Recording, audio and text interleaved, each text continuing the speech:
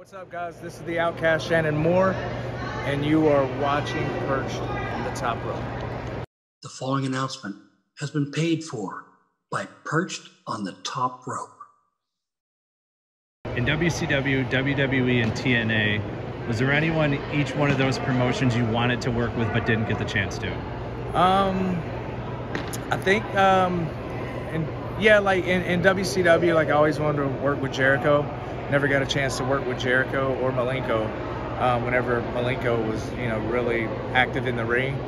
Those are two guys that I really wanted to work with. I feel like in TNA, I got to work with everybody that I wanted to. In WWE, I think the only person that I probably didn't get to have like a one-on-one match with, like I did stuff with, would be Taker. I feel like Taker was a true locker room leader. And I have a lot of respect for Taker. And I just feel like that would be the one guy that being able to have some sort of, whether it was just a one-off match or a pay-per-view match with, and to get his seal of approval.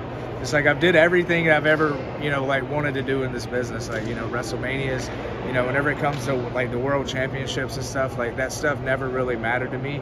It was more about being on the marquee shows and being on like the marquee pay-per-views. Mm-hmm. And, I got to knock that out with, Starrcade. I was in Starrcade in WCW. I was in Bound for Glories. I was in, WrestleManias.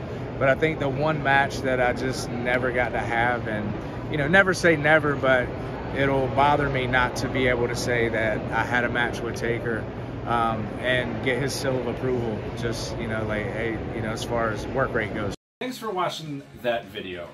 If you liked what you saw, make sure you hit the like button and make sure you hit subscribe so you can get all our content here at Perched on the Top Rope. And fans, remember, spoiler free's the way to be. I'm out.